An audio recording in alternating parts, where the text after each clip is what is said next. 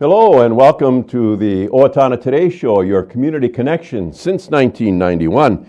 Thanks so much for joining us on this Monday, March 6th of 2017. My name is Pete Connor. I'm your host for the program, and as usual, we have a great slate of guests for the show. Today we will have Cheri Krejci, who is from Blooming Prairie and who has been named the Owatonna Businesswoman of Achievement for 2017, and we're going to talk with Cheri about that. And then from also south of, originally South Steele County, Sister Franchon Pirkl, who is the retiring chaplain of Homestead Hospice House. And we'll have both of those ladies here in just a bit. As a reminder, we'd appreciate your input about what you'd like to see on the program for show topics and guests. If you know of someone who has done something special that needs recognition, or if you have an event that should be publicized, please let us know at Owatonna Today at charter.net, or by calling the show's producer, Leanne T at 390-5751. And now we're going to take a quick break for some messages from our sponsors and be right back with Cheri and Sister Franchon. Stay with us. Hi, I'm Jody Voisin with the staff at Fairview Animal Medical Center, your other family doctor. Fairview Animal Medical Center is a proud supporter of the Owatonna Today Show. If clothing catches fire, stop, drop, and roll. If your clothes catch on fire, do not panic and run. This only fans the fire. Stop where you are, drop to the ground, and roll over and over to smother the flames. Cover your face with your hands to protect your eyes and your throat and lungs from the burns. This has been a safety tip from the Owatonna Fire Department. Hi, I'm Betsy Linger from the Owatonna Foundation. Your generosity has made Owatonna a better place to live by benefiting our community, the arts, recreation, and education. Please consider a donation today. The Owatonna Foundation is a proud sponsor of the Owatonna Today Show. This March, as part of Minnesota Food Share Month, the Steele County Food Shelf hopes to raise $100,000 in cash or pounds of food. Minnesota Food Share contributes additional money based on our local donations. In 2016, 1,180 individuals living in Steele County registered at the food shelf.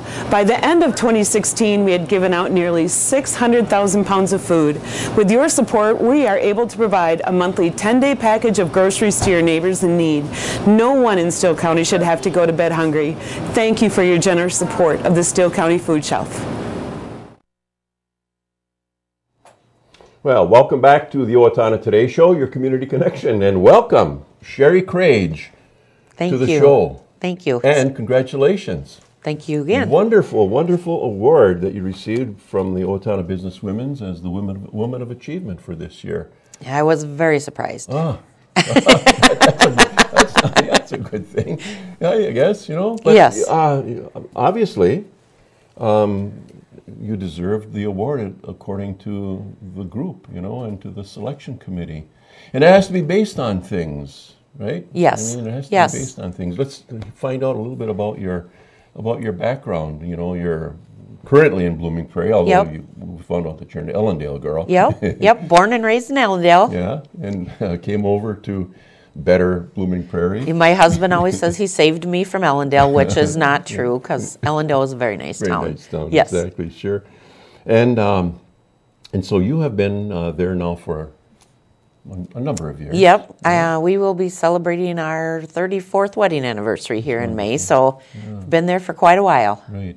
Awards like the Woman of Achievement Award does not come based upon just, being a nice person. You've been active in Blooming. Tell us about some of the things that you've been doing. Well, when my kids were little, I was a 4-H leader. I was a Girl Scout leader, cookie mom, town cookie mom.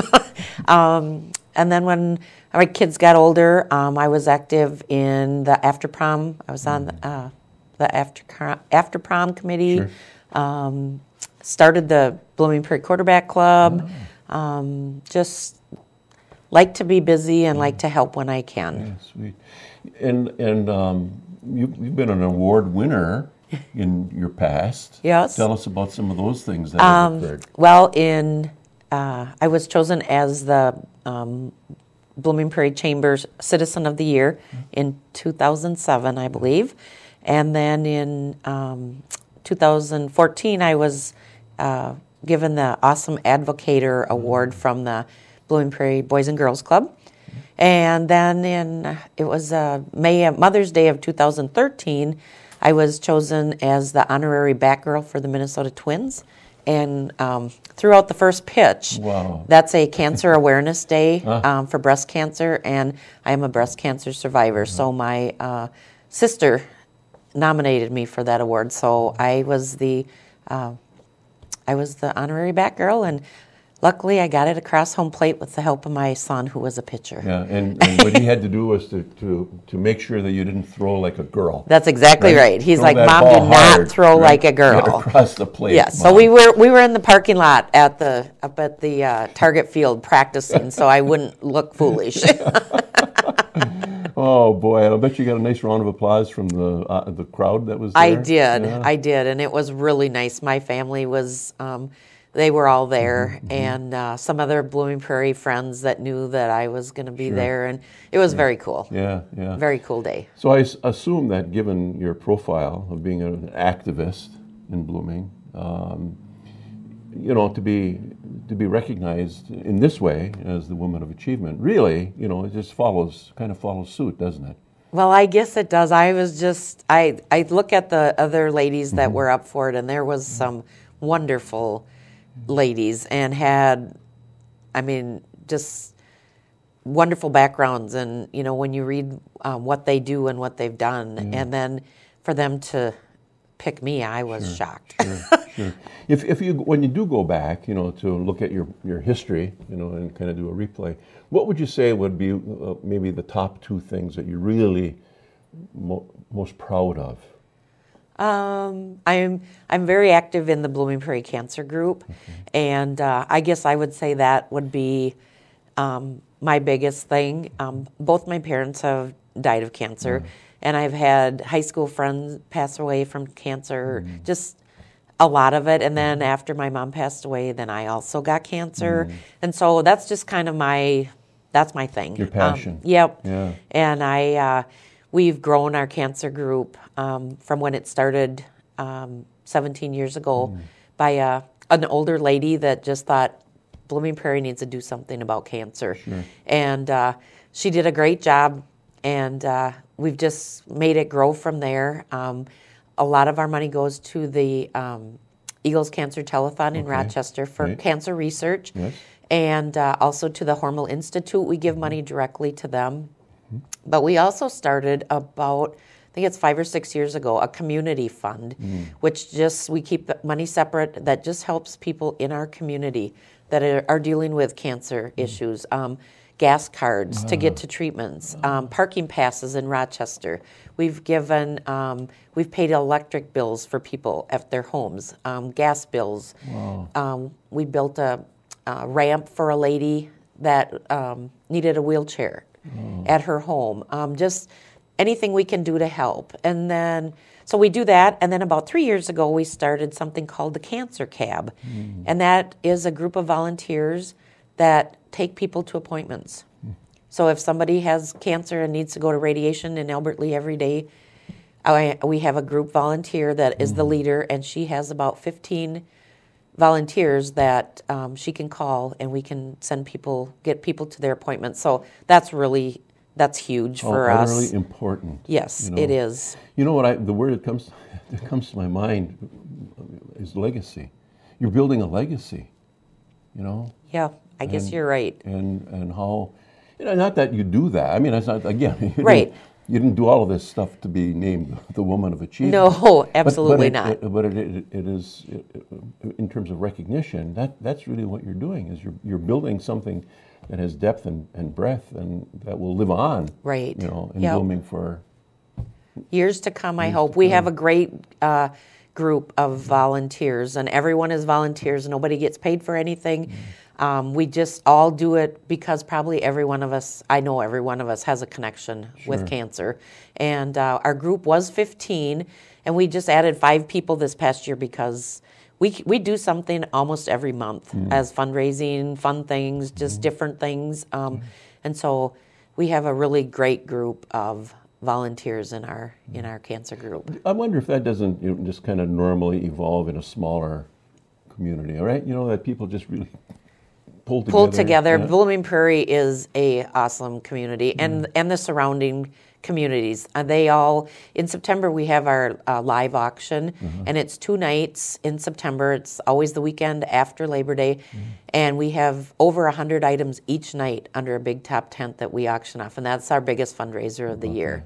And people come out of the woodwork to help us, whether they donate, whether they come and bid and buy things. Steele County is awesome, and they are awesome to the Blooming Prairie Cancer Group. And I think too it's wonderful that the women of the business women include, Blooming, likely Ellendale, and other the surrounding area of have people considered for the award. Yes, I was it is very nice, and I was very surprised. I was nominated by Lauren Hart from KRFO Radio, and I was just so surprised when they called me and told me that I was one of those. I didn't realize that they went outside of Owatonna, and that is very, very nice. You did not have prepared remarks like they do at the Academy Awards. I definitely did not. Right. And what did your daughter tell you? Well, before that, my brother said, "Do you have a speech prepared?" And I'm like, "Seriously, I am sure. I don't need to worry about it." And so I got up there, and I think I made a fool of myself because I had zero to say. And then I came back to the table, and my daughter says, "Mom, you totally sucked at that speech." And I'm like, I had nothing to say. I was just speechless. Yeah. I was. I'm very humbled because the other ladies that were up for it are very, very, also very deserving of the award. Sure. We've got just a little bit of time left, but privately, you're part of the family business, Grange Ford. And you're the admin person. You're the one who kind of holds it all together there, probably, too, right? That's right. Yeah. And that business has been around for a long time. Yes, we actually have been in business for 27 years. And we actually have been awarded the President's Award from Ford Motor Company, and it's based on customer satisfaction for 15 different years. That's something. Yes, so that's something for us to be proud of at work also. It takes that. We need to have that private enterprise business in order to make all the rest of it go. Right, small business at work. Very good. Cheri, it's been wonderful to have you here on the show, and again, congratulations on your award. Best wishes, and sometime we might have you back to talk about other things. Sounds good. Best wishes to you. Thank you very much. And thanks to you for staying with us, and we're now going to take a break for some pre-recorded sponsor messages. Welcome to Bremer Bank. I am Jason Iberg. And I'm Shannon Pedersen. Bremer is a full financial services bank. We invite you to stop by Bremer Bank and experience the Bremer difference. You are always welcome at Bremer. I didn't just want another job, I wanted a career, so I expressed myself. I was new to town and I didn't know where to turn for a job, so I decided to express myself. I decided to express myself, and they helped find the right career for me. Express Employment Professionals is in contact with thousands of companies in need of quality employees. Come in now and get the job you deserve. Express yourself today.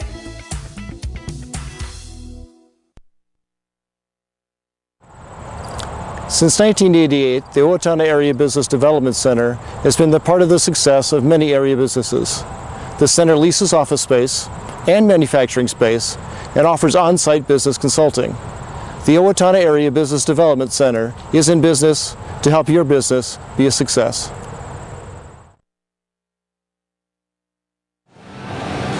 Hi, I'm Tim Anderson, the owner of Anytime Fitness, where we make getting healthy affordable and convenient. Anytime Fitness is a proud sponsor of the Owatonna Today Show. I'm Dan Branstead of Carlson Branstead & Company, Certified Public Accountants. We support the Owatonna Today Show. Well, welcome back to the Owatonna Today Show, your community connection. I'm now very pleased to have with me Sister Franchon Pirkl, who is the recently retired chaplain of Homestead Hospice House. And Sister Franchon. Yes. Welcome. Thank you, Pete. Thank you. Nice to have you. It's just wonderful to have, Cheri before you, and now to have you here to talk about. We could spend a lot of time. What an incredibly courageous and beautiful woman Cheri is. Yeah. Oh, I was so pleased to hear this interview. Good, excellent. Well, I'm happy that you're here to tell us about some of the things that we can, some bullet points about your long career. Certainly as a Franciscan, you're a Franciscan of Rochester fame, right? And have been. I don't know, maybe you've traveled the world. Franciscans get around. I know that. I have to ask you this. Were you a habited nun? I was habited, yes. I suppose when that... Yes. And when that finally went, I thought that was probably a relief that you didn't have to... Well, the change was different for us, but we loved the habit. I loved it, and but I think that by changing the habit for many people that we served in ministry, that probably we were, it was easier to get to know them in a relational way, but because you obviously you live away from the convent, so you're involved in community work, such as we have a saying though in our community: wherever one of us is, all of us are. Oh, nice. Yeah. So we have sisters, really, because we're a smaller number now in community, but we, at one time, we were in almost all of the 50 states and several international countries, and now that's changed somewhat, but we're still out there. Out there doing your stuff, So, community service, such as the Hospice House, is currently, or, just recently, how long were you the chaplain? 51 years. Wow, 51 years. Well, really, no. I was a certified home health aide for 2 years when Marlene Breckner was the director, and then I became chaplain. Okay, but a sister? Yes. For 51? 60 years. 60? Holy moly. It's a long time. It is. Yeah, it's a career. I'll tell the story about my first grader. Just a darling kid, and he was very, very serious about this because I think he thought that anyone older than a first grader was ancient. So one day he said to me, "Sister, when you were a little girl, did your daddy wear a tin suit?" Because he thought, he had an image and thought I went back to the cave ages. Oh my! So, what sorts of things did you do, in your time? As a sister. As a sister. Okay, I started out in education. I taught at three states, and then I went into parish ministry in Austin.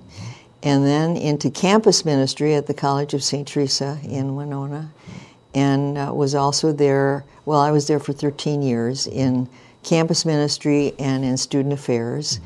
And then I had a little run at leadership with the community. And then I had to try to figure out what I was going to do when I grew up. So I took classes for becoming a home health aide, and then the rest is history. Okay. You said leadership. Were you the Mother Superior? No, I wasn't. I wasn't the top dog. I was just a pup. Yeah. Okay.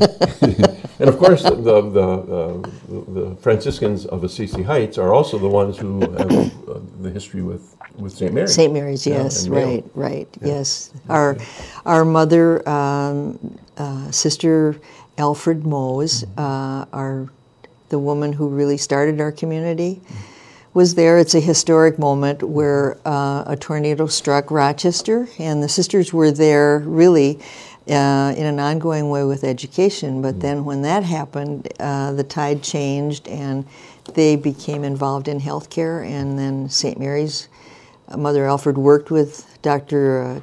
Will and Charlie Mayo, And they told her she was crazy when she said, we'll build the hospital if you staff it. Well, it happened. It happened, yeah. But we definitely have been in healthcare, but we've been in so many numerous ministries also that we're very proud of. Yeah, wonderful. When we think of Hospice House, Homestead Hospice House, that, you know, the location up on 26th Street is not the original place. Some people might not know that. Oh, okay, yes. You know, I mean, it was, the Hospice House was a part of the hospital, the old hospital. That's right. On Cedar. Yes, yes. And the hospice program actually started close to 27 years ago, and it was it began at the hospital with a very small number and within the Owatonna Steele County community.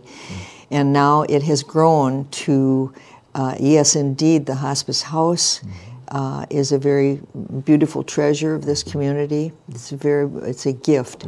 And we have room there for 8 patients, but we are also out in the community hospice in 5 counties. And we have close to 50 patients now that we serve in their homes and in care centers, but we're the only residence hospice in this area, part of Valina. Right. So the program, if you will, is not necessarily a 4 walls thing. It is obviously outside. Absolutely, yes. And it's an extraordinary ministry to be a part of, really is. And again, you've been, how long? Were you the chaplain? 21 years. 21 years. What would be noteworthy as you recollect your time? Oh my. I mean, I'm just a couple things. I know probably everything could be, but. What's most noteworthy are the extraordinary patients and families that we have the opportunity to get to know.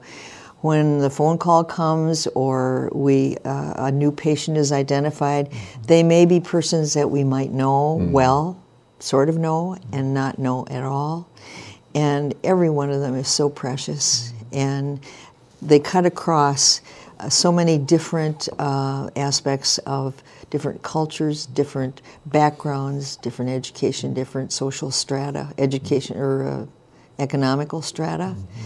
And this walk home with them to God is the same for everybody, really. You said before we were on camera that you were in transition. Now that you're retired, you're in transition. Doesn't mean you're done. But really, in a big way, the patients at Hospice House are also in transition. Yes, yes, absolutely. Things have happened which changes their life outlooks, whatever. Right. It's the journey we all make. And to walk with persons in that sacred journey is very, very precious, very extraordinarily beautiful. And I work with the most incredible team and staff of the professional staff and the volunteers, and so it's been a gift to me in so many ways. And I have to think that the gift has been returned. Oh, really. Thank you. Let's go back a few years and talk about some of your other things that you did. Now, you've always been active, and I know you've been socially active, and you've been politically, in a way, active as well. Can you just share a little something about your days of standing in front of a place called the School of the Americas? Right. Well, our community, we follow the wonderful legacy of Francis of Assisi, whose spirit was so like Jesus, and his whole life was given over to inclusion and accepting all and peacemaking. So that's always been a part of our ministry as Franciscans. And so when there are moments or times when it calls for probably going to the streets and saying this action is wrong because people are being hurt or maimed and there's violence involved.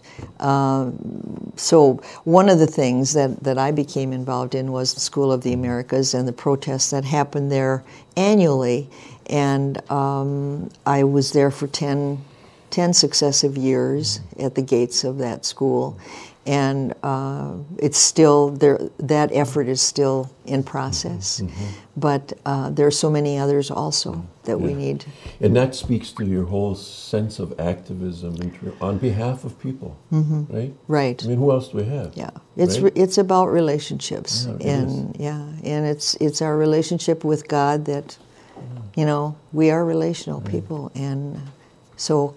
How can we not be involved? Yeah, right. How can we not? In the little time we have remaining, what are you going to do now? Well, I've talked to my manager, Pat Beretta, and I said, Pat, if I move from the position of chaplain, can I become a gopher? And so that's what's going to happen now. I will be a volunteer, and I will help coordinate some of the volunteers. So it's a wide open field. Yeah, you're not completely done, and I think we're all blessed to know that. Yeah, good to have you here. We're pleased to have you here, and best wishes in whatever you call retirement. Thank you. Okay? Thank you. God bless you. Thank you. Thank you. We'll be right back after a word from our sponsors. Cedar Valley Services, located at the corner of Rose and Grove in Owatonna, provides an array of services for people with disabilities in Steele County. CVS thanks the entire community, especially our business customers, for supporting us in Owatonna for 43 years. Thank you from CVS.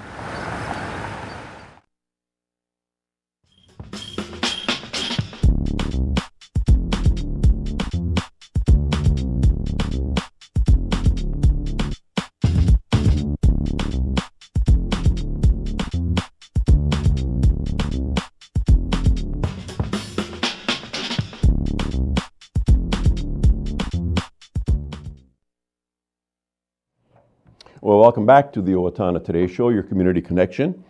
Thanks so much for staying with us. We've got some community announcements to share with you right now. First, kind of important, a reminder that daylight savings time begins this coming Sunday, March 12th. Remember to set your clocks ahead 1 hour before you go to bed on Saturday. Ahead is the key word on that one.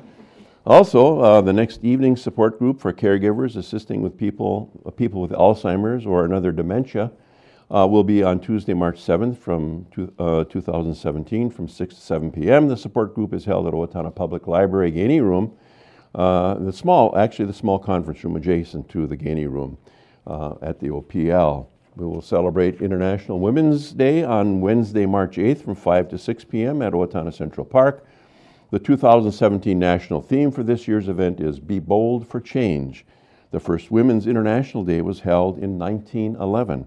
Local Girl Scouts will lead the Pledge of Allegiance, followed by speakers, former State Senator Vicki Jensen, and the Reverend Koki Conkey from Owatonna will be there as well. All women and men are invited to attend. The event is sponsored by Steele County Indivisible, a grassroots group promoting human rights for all. And St. Paul's Episcopal Church on the corner of Mill Street and Cedar Avenue has its Lenten speaker series, The Things We Treasure, on Wednesdays, 12:10 to 12:30. The speaker this Wednesday will be Jackie Osland, and lunch will be afterwards, if you choose, for a small fee of $6. And all proceeds benefit the Steele County Free Clinic and the Crisis Resource Center. And that'll take care of it for today. Please tune in on Wednesday when we'll hear about the Owatonna Restaurant Challenge and the History Center St. Patrick's Day event. I hope that you will join us then.